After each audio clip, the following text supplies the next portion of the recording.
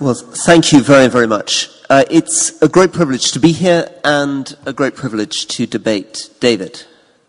I think the central question that we're facing, and this was brought out very well by Jeremy's introduction, is not so much the question of what should we do, but what can we do. I served as a diplomat in the Balkans and in Indonesia working on East Timor, and I am very, very much convinced that the intervention in Bosnia was a good thing. And any number of Bosnians will say to you that if you saw 37,000 Bosnians killed in the streets of Sarajevo, it's not that you objected to the Americans attacking the Bosnian Serb artillery positions. You would want to know, why did they not do it sooner?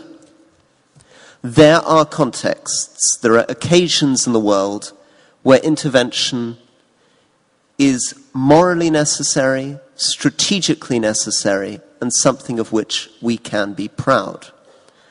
The problem, of course, of the last 20 years is that we have reduced this insight to the absurd. Our success in Bosnia, our failure in Rwanda, and our success in Kosovo, and our failure in Somalia put us into a situation in 2001 when we felt we were godlike. We felt we could do almost anything. And I felt this myself as a British diplomat, as somebody who'd been very briefly in the army, been in the Balkans. I felt that in Afghanistan and Iraq we had an astonishing opportunity to transform these societies. I still believe that there's nothing wrong with the moral instinct. I'm not committed in the most theoretical level of international law to state sovereignty.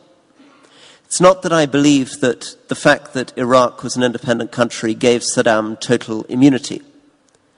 In fact, I believe if you can intervene in a country, prevent a genocide, and improve dramatically the lives of the people within that country, you would have a moral right and something close to a moral obligation to do that.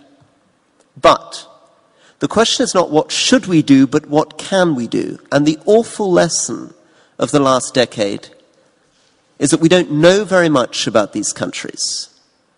We can't do very much in these countries, and we are not very welcome in a lot of these countries. Particularly, for example, in countries like Iraq and Afghanistan, we're intervening in countries which are, brutally, a long way away, where we lack the history, the linguistic expertise, the cultural sensitivity to really begin to understand the textures of those societies or states. We find ourselves floundering and failing. And most desperately, we find ourselves in a situation in which opposition groups, whether it's the Sadrists in Iraq or the Taliban in Afghanistan, are able to present themselves as fighting for their nation and for Islam against a foreign military occupation. They're able to portray these involvements as neo-colonial. There are certain things we could do to improve this, and maybe as the debate continues we can talk about some of those things. We could, for example, improve the quality of our foreign offices. We could get out of our embassies more. We could speak other people's languages better. We could try to think about whether there are certain elements in Bosnia and Kosovo which we can identify which would mean that success was more likely there than in countries like Iraq or Afghanistan.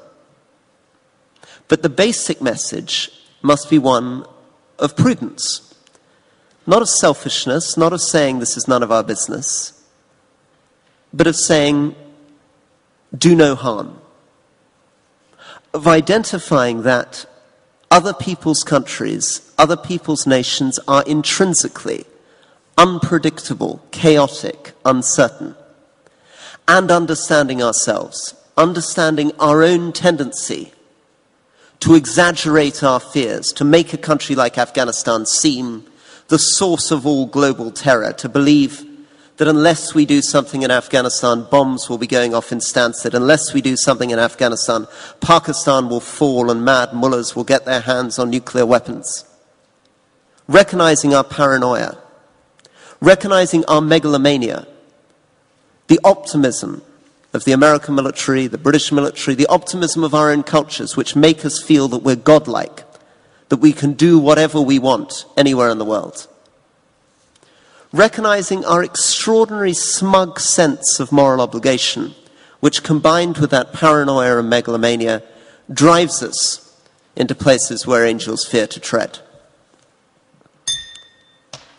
So, what does this mean?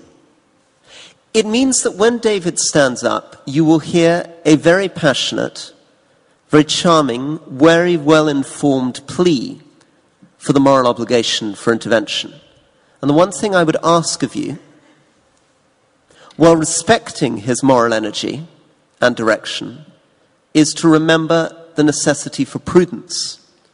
Right? Necessity to ask not what should we do, but to remember we have been nearly 10 years in Afghanistan and we have failed entirely to create the economic development, the governance, or the security of which we dreamed, despite the expenditure this year of $150 billion US and 150,000 troops.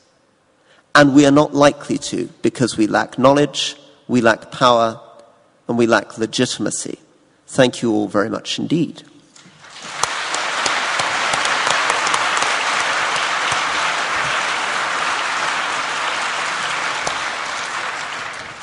Thank you very much, Rory. And now it's David's turn to give his first speech. There is a certain asymmetry to this debate, not just in terms of your initial vote, but also in terms of, I think, the appeal of the people you see up on this platform. It's indicative that Rory Stewart's first book, The Places in Between, is a wonderful account of a 6,000-mile journey on foot across Pakistan, India, Iran and Afghanistan. And my first book, Paddling to Jerusalem, is an account of kayaking up the Grand Union Canal. His highlights are a series of meetings that he has with incredibly dangerous and exotic people, and my highlight is probably the moment that I nearly gave up the struggle at Tring after having to port 23 locks because I had bruised knees. The Telegraph says about Rory, and it's right, Britain doesn't make men like Rory Stewart anymore. He was hailed by Esquire magazine as one of the 75 most influential people of the 21st century. 75 is a slightly capricious figure, Rory, and I don't know where you came in it, but I think you deserved your place. And the information that Brad Pitt had already bought the rights to his biopic. I'm going to let you into a secret. Brad Pitt has not bought the rights to my biopic. And when a US magazine described Rory as, it seems that he is the closest thing Britain has to a modern-day Lawrence of Arabia, there are many things that I may be close to a modern-day version of, but Lawrence of Arabia has never been one of them. Now, look, my understanding of the discussion about intervention, really, in very broad terms, is this. In Chicago, in 1999, the then Prime Minister, Tony Blair, outlined an approach to replace the policy that itself had broadly, though it was never really outlined, replaced the earlier Cold War calculus, which had operated during the period that the Soviet Union and the West faced each other across the Iron Curtain.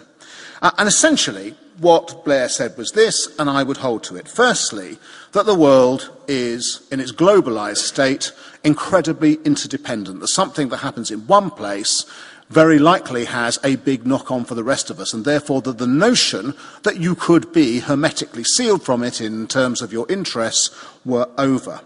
The second point he made is that in some situations, Rwanda is the one which is most obviously given, but Sierra Leone would also be a case. We are, in addition to any calculation of interests, we may be morally bound to try and do something about a situation which is developing somewhere else in the world. You could make a case, for example, if one wanted to invoke it, that there was something to be done better than we did in the 30s with regard to Hitler's internal treatment of the Jews. You could make that case. The third element was that in general, if the outcome in any particular country tilted towards democracy and liberty, then it will be better for us as well as for the people in that country, in general. And therefore, fourth, the kind of countervailing logic, the more it tilted towards dictatorship and to bondage, then the worse it was likely to be, both for the peoples in that country and for us. And we can extend that a little bit. We know, for instance, that one of the greatest indicators of such things as population growth and poverty is the education of women. It is therefore significantly in our long-term interests that women throughout the world receive as good an education as we can manage to permit them and encourage them to have.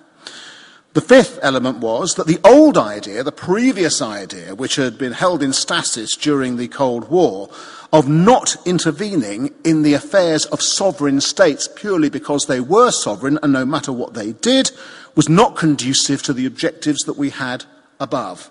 In other words, we could get some extremely bad long-term repercussions, quite apart from the moral questions, if there were genocides, massacres and denials of rights, or if democracies were effectively subverted or destroyed.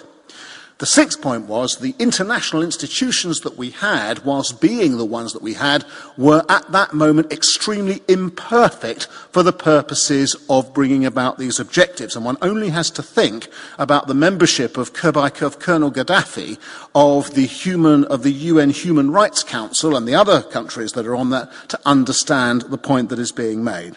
Seventh point is, most intervention was not hard intervention, i.e. military intervention, it was soft. But where it was hard, then a number of conditions had to be made. First, were we sure of the case? Well, sureness is a tricky concept, but nevertheless, armed force is sometimes the only means of dealing with dictators, said Blair. Second, have we exhausted all diplomatic options? We should always give peace every chance, he said. Third, on the basis of a practical assessment of the situation, which is part of Rory's point, are there military operations we can sensibly and prudently undertake? Fourth, are we prepared for the long term? Having made a commitment, said Blair, we cannot simply walk away once the fight is over. This is slightly begging the question here, and we might return to it, about what Rory thinks should have been done in 2001, towards the end of 2001 in Afghanistan. I have to say that I am not at all sure myself, but I would like to hear what he has to say about it. And finally, do we have national interests involved? I've already suggested that national interest is quite a broad category, and we do in many ways. Now, I was going to go on, but I will go on in the second part of the speech, if the circumstances allow me, to talk about the policy which that effectively replaced, although Rory has talked about it a little.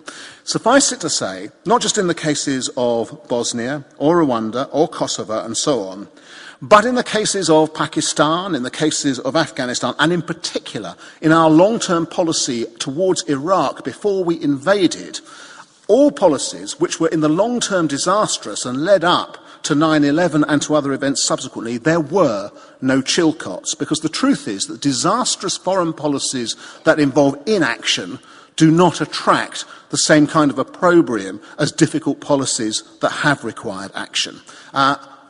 I think that the circumstances described by Tony Blair in the Chicago speech of 1999, as we've seen in the last week, still pertain, and that the case for intelligent intervention still remains.